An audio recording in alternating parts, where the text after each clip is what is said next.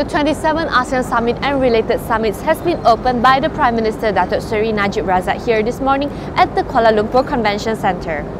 He welcomed the head of state from the 9 other ASEAN countries who all arrived at the venue before 9 a.m. They are Sultan Hassanal Bolkiah from Brunei Darussalam, Indonesian President Joko Widodo, Singapore's Lee Hsien Loong, Prime Minister Nguyen Thanh Dung from Vietnam, Cambodia's Hun Sen, Myanmar's Thein Sein, Thailand's Prayut Chan-o-cha, Filipino President Benigno Aquino, and Laos Prime Minister Thongsin Thamayong.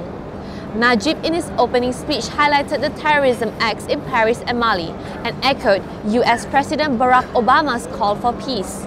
He also set the expectations for the future ASEAN and urged for a united ASEAN region.